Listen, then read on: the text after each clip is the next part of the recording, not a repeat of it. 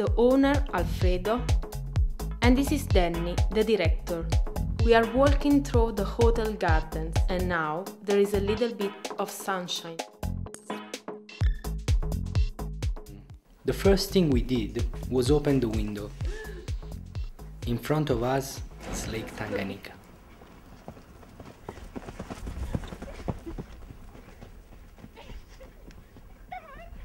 It seems crazy. Everything started just a couple of months ago, and now we are on the shore of the longest lake in the world.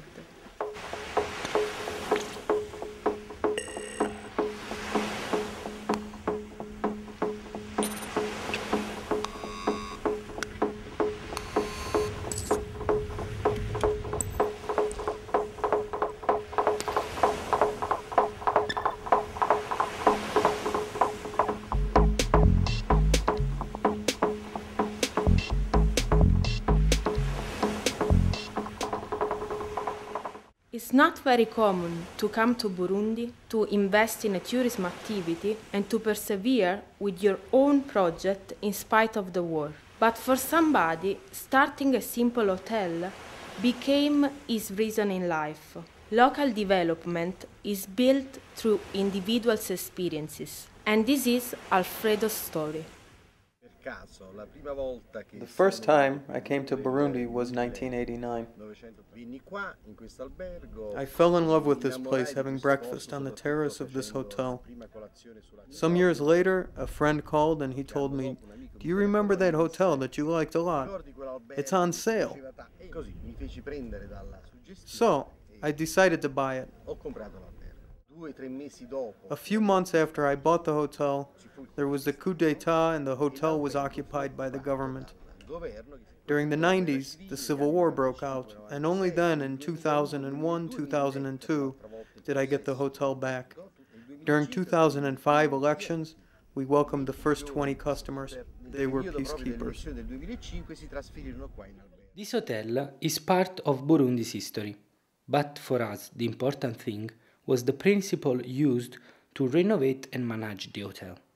Alfredo is an expert in eco-construction, and the concept behind his hotel is más con menos, trying to get the most with the least. Here are some examples. The hotel has been built using local materials and local labor. The water is heated by solar panels.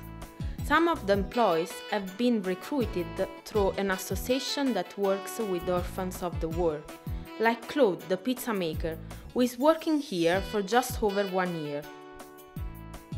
All the buildings' furnishing were made by local artisans and artists. One of the main suppliers is the Women Cooperative of Musaga.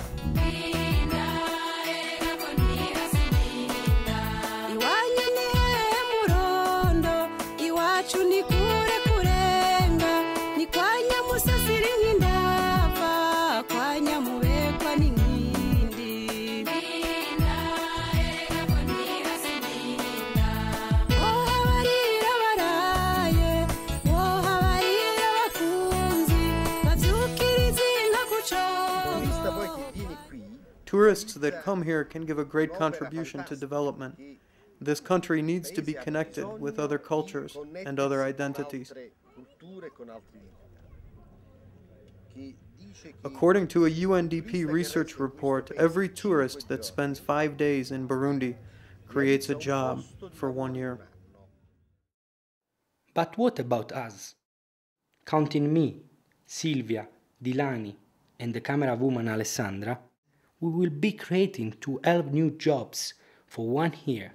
Not bad for simple tourists.